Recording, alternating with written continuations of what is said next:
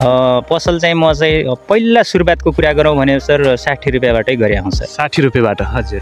अनि त्यसपछि चाहिँ नि त्यहीँबाट 1-2 रुपियाँ फाइदा भयो भने ठ्याक्क चक्लेट लिएर आएँ, चक्लेट बेचेँ। अब चक्लेटमा चाहिँ नि अहिले चाहिँ सर कारोबार पहिलाको हेर्दाखेरि त अहिले त अलिकति मेहनत गर्दाखेरि सबै चाहिँ नि हामीले तरकारी मात्रै लगाएका हुन्छौँ सर। यो पुरै खेतभरि पुरै तरकारी लगाएका हुन्छौँ।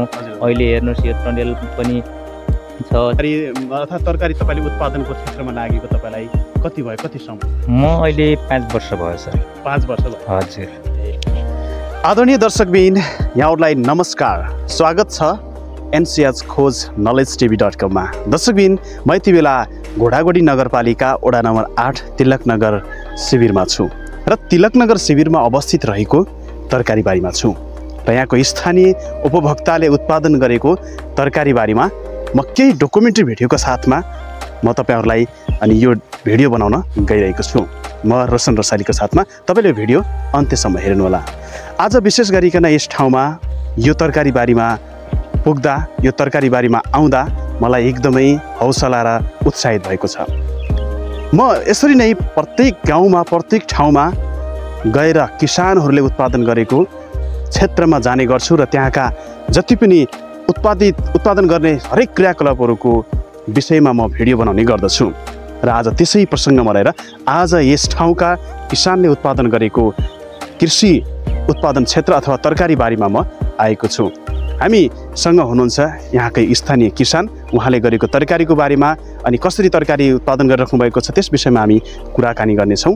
हामी किसानसँग हामी कुराकानी गर्नेछौँ, उहाँलाई हामी स्वागत गर्नेछौँ। स्वागत छ हजुर। हजुर नमस्ते। सन्चै हुनुहुन्छ?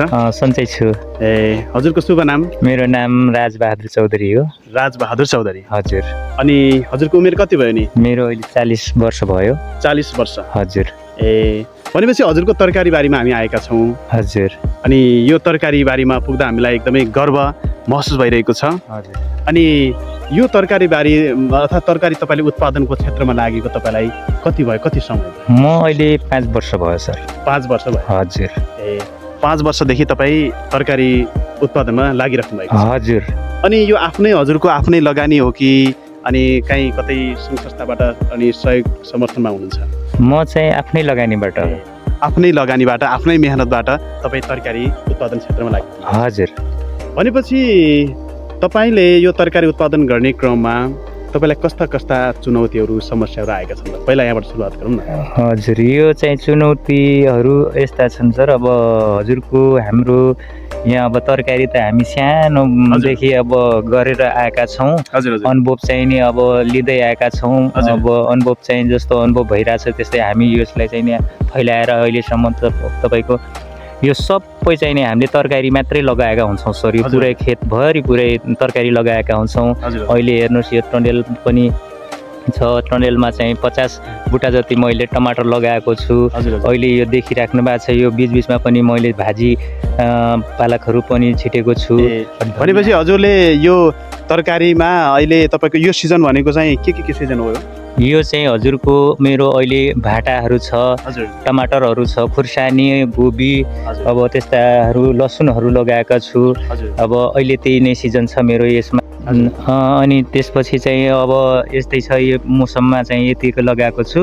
भनेपछि अहिले चाहिँ हजुरले यो गोबी र टमाटर बाहेक अरू के अनि लगाउनु भएको छ बारीमा? अहिले गोबी, टमाटर, खुर्सानी छ। तपाईँको यो हामीहरू उभिएका छौँ अहिले। यहाँ चाहिँ भाजीहरू छ। यो भाजी रहेछ। अनि खुर्सानी कता छ? हामी दर्शक पनि उहाँको अनि आउनुहोस् यतातिर हजुरले। हजुर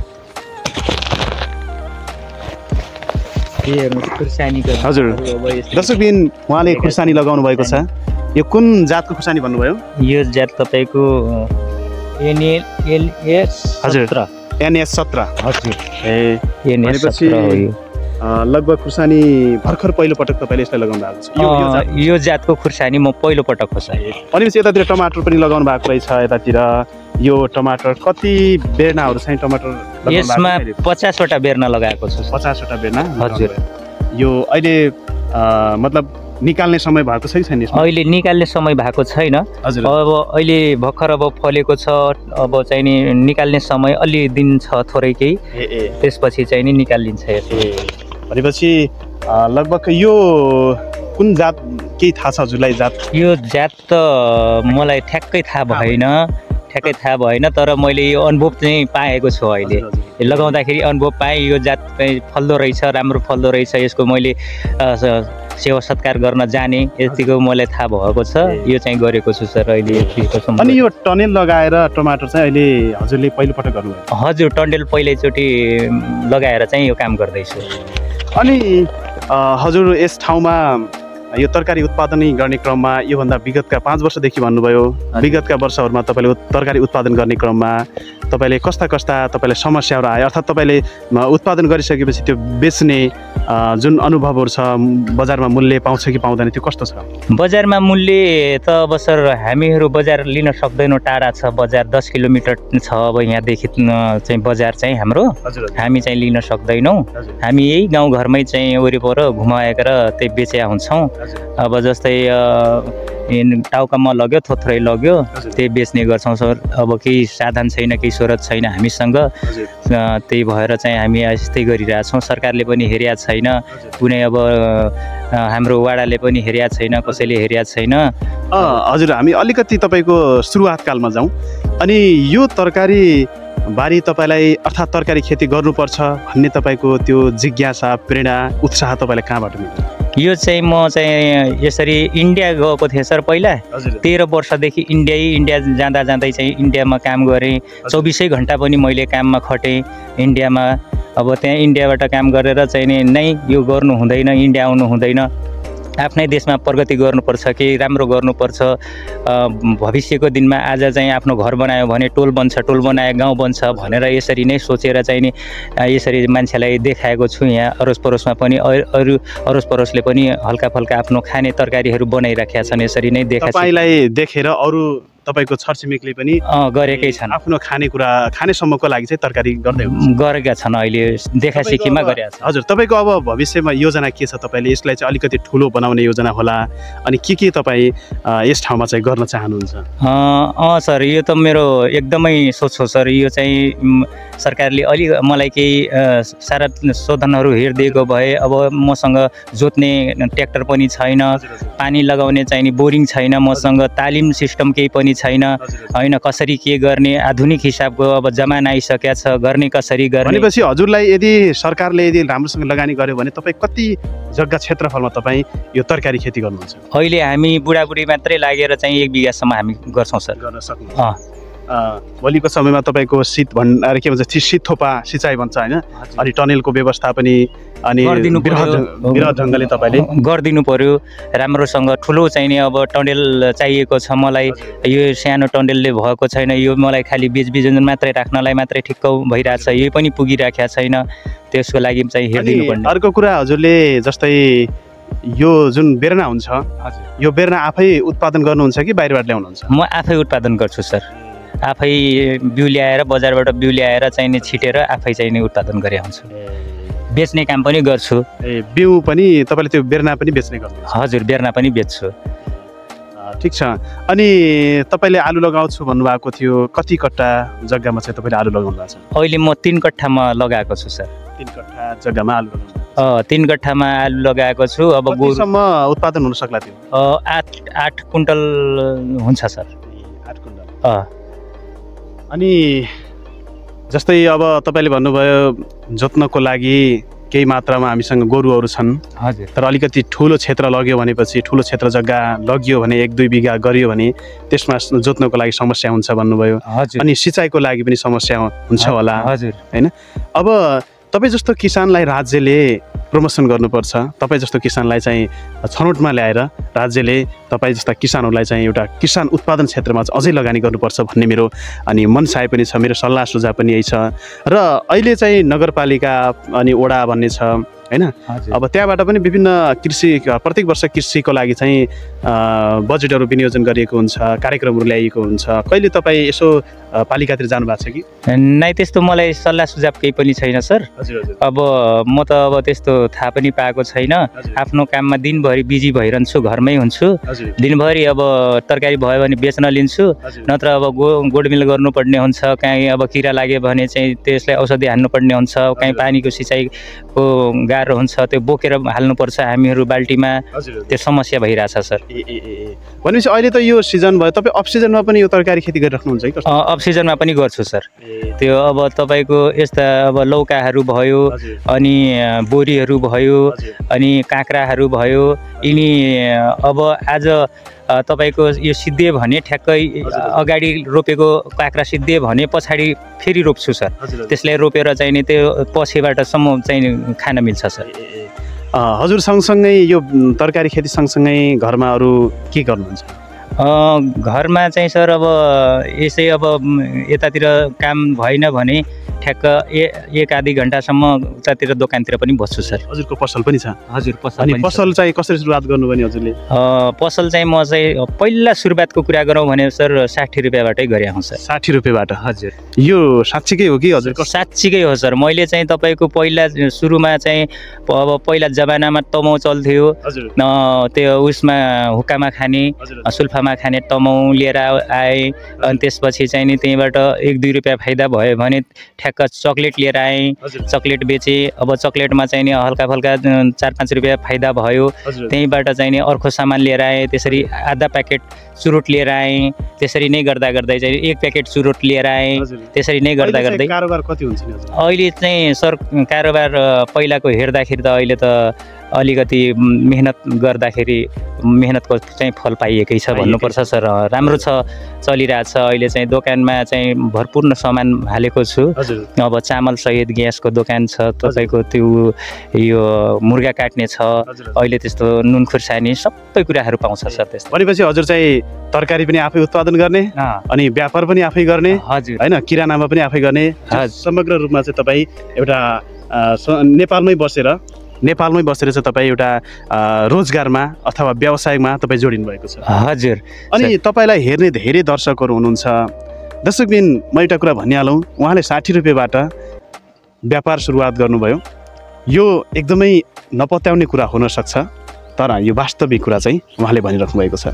60 रुपियाँबाट व्यापार गर्दा अहिले उहाँले 50,000 लाखौँसम्मको कारोबार चाहिँ वार्षिक कारोबार चाहिँ गर्नुहुन्छ। र सँगसँगै उहाँले तरकारी खेती पनि गर्नुहुन्छ। उत्पादन पनि तपाईँको टमाटर, गोभी, काउली, खुर्सानी, आलु यस्ता विभिन्न उत्पादित वस्तुहरू चाहिँ उहाँले उत्पादन गर्ने र गाउँमा हरेक व्यक्तिहरूसँग पुर्याउने र गाउँमै बेच्ने गर्नुहुन्छ। र अलिकति मेरो सल्लाह सुझाव पनि के छ भने उहाँप्रति, र उहाँले चाहिँ अझै यसलाई वृहत ढङ्गले बढाएर अलिकति परको बजारसम्म, अलिकति बाहिरको बजारसम्म पुर्याइयो भने अझै उहाँको तरकारी उत्पादन गरेको कुराहरू अझै अनि राम्रोसँग अनि बाहिरसँग जान पाउँथ्यो र मूल्य पनि हुन पाउँथ्यो। र समस्या भनेको के छ भन्दा अनि नेपालमा अलिकति मूल्य निर्धारण समयमा छैन, सही छैन, र एकचोटि हुन्छ त्यसपछि त्यसको केही समयपछि निकै तल भएर आउँछ। यो समस्या हो। शीत भण्डारणको समस्या छ, अनि उत्पादन गरेर राख्ने ठाउँको समस्या छ। यी विभिन्न समस्याको कारणले गर्दा किसान निरुत्साहित हुने सम्भावना हुन्छ। र हजुरले कहिले यसो हाट बजारतिर जानुभएको छ कि बजार यो उत्पादन गरिसकेपछि बेच्नलाई? हाट बजारतिर अहिलेसम्म गएको छैन सर। अनि हाट बजार हाम्रो सुखड बजारमा पनि लाग्छ, हजुर त्यहाँ गएर पनि यसो बेच्दा अझै राम्रो हुन्छ कि? सर म चाहिँ भ्याइकन यतैतिर अब हजुरको खपत चाहिँ उत्पादन गरेको यहीँ चाहिँ हुन्छ? यहीँ हुन्छ सर, गाउँमै हुन्छ। म चाहिँ जानु पर्दैन उतातिर, घरै आएर पनि कोही साथीहरू आउँछन्, लिएर जानुहुन्छ उहाँहरू। ठिक छ, हामी अलिकति अगाडि जाउँ। अनि हजुरले के भन्छ भाँटाको बारीमा पनि छौँ, अनि यतातिर हेरौँ यो भाँटा चाहिँ अलिकति रोग लागे जस्तो अवस्था छ। यो के भएर होला? यो चाहिँ सर बिमार लागेको छ यसलाई। हजुर हजुर। अब पहिलाचोटि चाहिँ गरेँ यसलाई, पहिलोचोटि हो सर मैले लगाएको भाँटाको चाहिँ अब ट्राई गरिरहेको छु सर। यसलाई ट्राई गर्दैछु, आफूले अनुभव नपाएको कारणले गर्दाखेरि यसो सिक्दैछु, म हेर्दैछु। सानो कामबाट गरिराखेको मान्छे, त्यही भएर म चाहिँ एकैचोटि धेरै नगरौँ भनेर यसरी नै म चाहिँ नि आएको छु। अब यसमा चाहिँ धेरै त छैन, तपाईँको 7-8 बुटा छ। यसलाई चाहिँ नि 7-8 बुटैबाट मैले काम गरेर आउँदैछु। त्यही भएर यो चाहिँ हजुरको अब हेर्नुहोस् यिनी भाँटाहरू अब होइन दर्शकबिन भाटाहरू चाहिँ नि अब उहाँले भाटा फलाउनु भएको यति ठुलो भाटा छ यो लगभग यो बिउको लागि होला है बिउको लागि पनि छ सर यो हजुर अनि अरू भाटाहरू यता पनि छ नि फलेकै छन् राम्रो फलेको छ अरू त हामी टिपेर बेचिसक्यौँ अनि खाइ पनि सक्यौँ भन्नु पर्यो अरू हामीले आफै खायौँ अब चाहिँ यसरी गर्दाखेरि यो राम्रो भयो भने भोलिका दिनमा यिनी राम्रा भए भने यसका तरिकाहरू थाहा पाएँ भने मैले भोलिका दिनमा अलि बढाएर चाहिँ नि काम गर्छु भन्ने मेरो आत्मबल त्यस्तो सोचेको छु सर ठिक छ अलिकति धेरै क्षेत्रफलमा तपाईँले खेती गर्ने योजना छ सर योजना छ बनाएको छु अब अन्तिममा चाहिँ तपाईँलाई हेर्ने दर्शकहरू हुनुहुन्छ यतातिर उहाँलाई देखाइदिनुहोस् अनि तपाईँ के भन्नुहुन्छ नि अब म के भन्नु सर अब यस्तै छ हाम्रो नेपालमा चाहिँ नि अब कमजोरी छ नेपालमा हाम्रो सरकारले चाहिँ नि सकेका छैन हेर्न सकेका छैन खेती किसानी मान्छेलाई अलि हेरिदिनु पर्यो राम्रोसँग चाहिँ नि भन्न चाहन्छु सर साँच्चीकै म यो तरकारी बारीमा आउँदा एकदमै खुसी र आनन्दित भएको छु हौसला पनि मलाई भएको छ विशेष गरिकन यस ठाउँका स्थानीय राजबहादुर चौधरी किसान हुनुहुन्छ उहाँले उत्पादन गरेको तरकारी बारीमा म आएर यो भिडियो बनाएको छु तपाईलाई कस्तो लागिरहेको छ यो भिडियो तपाईले अनि कस्तो महसुस गरिराख्नु भएको छ त्यस्तै प्रतिक्रिया तपाईले कमेन्ट बक्समा गएर लेख्नु होला र तपाईले अहिलेसम्म हाम्रो च्यानललाई सब्स्क्राइब गर्नुभएको छैन भने साइडमा रहेको सब्स्क्राइब बटनलाई सब्स्क्राइब गरिदिनु होला र साथै धेरैभन्दा धेरै साथीहरूलाई तपाईले यो भिडियो शेयर गरिदिनु होला दर्शकबिन यो किसानको जुन प्रमोसनको लागि भिडियो बनाएको छु तपाईले हाम्रो भिडियोलाई माया गरिदिनुहोस् हस्त धन्यवाद म रोशन सालीको साथमा